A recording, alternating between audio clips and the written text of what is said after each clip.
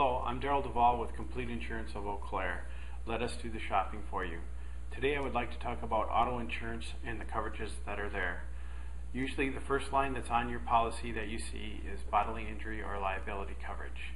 This is what covers you if you hit another person in a car accident.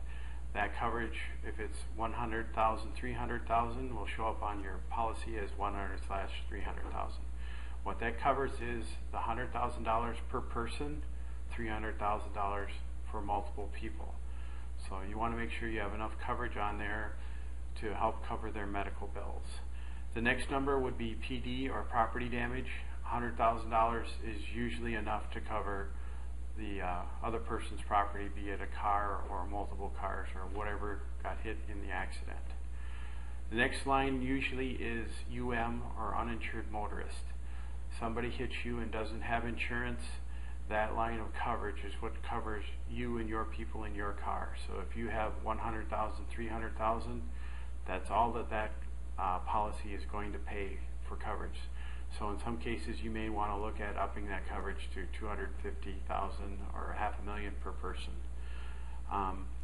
Next line down will be underinsured motorists. So let's say that you hit somebody or somebody hits you and it exceeds the coverages that they have, whether it's $100,000, $300,000 or $250,000 or $500,000, and the medical bills exceed that, well then this one kicks in and pays out to the limits that you have on your policy. Next one down would be MedPay. Right now that's at $10,000 or $25,000. It's usually a quick payout for little fender benders, fingers smashed in doors, chiropractic adjustments, small payouts. Next one I want to talk about is comp deductible. A comp deductible is usually something that happens to your car when you're not driving it. You have it parked in a garage and the garage falls in on it. Your comp coverage after the deductible will usually repair the car. Also, comp coverage covers deer hits. Collision. Collision is something where someone or you are driving your car and you drive into something or back into a mailbox or a car you didn't see. You pay the comp deductible and the insurance company pays the rest to fix your car. Roadside assistance, that's where towing or they bring out gas or pull you out of the ditch, and usually in most of these policies it's very inexpensive to have that on there.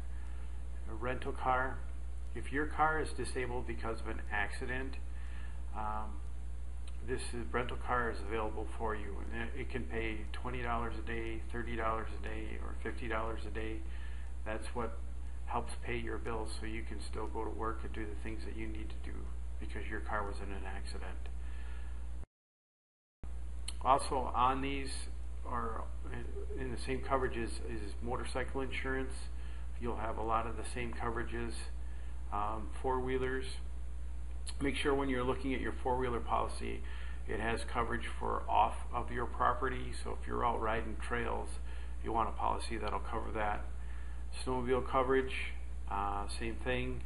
And our trailers, let's say you got a four-wheeler and a snowmobile and you got a nice trailer to go with that, and you paid a good amount for your trailer and you want it covered in case it gets damaged while it's being driven down the road. That's where you would put the comp and collision on your trailer. So if you got a nice snowmobile trailer, you paid $1,600 for it, it's got a cover on it and everything else, you have it parked out in your backyard and all locked up and somebody steals it, if you don't have comp and collision on it, it's not covered. So I'm Daryl Duvall with Complete Insurance of Eau Claire. If you have any questions on the following information I've covered, give us a call. Thank you.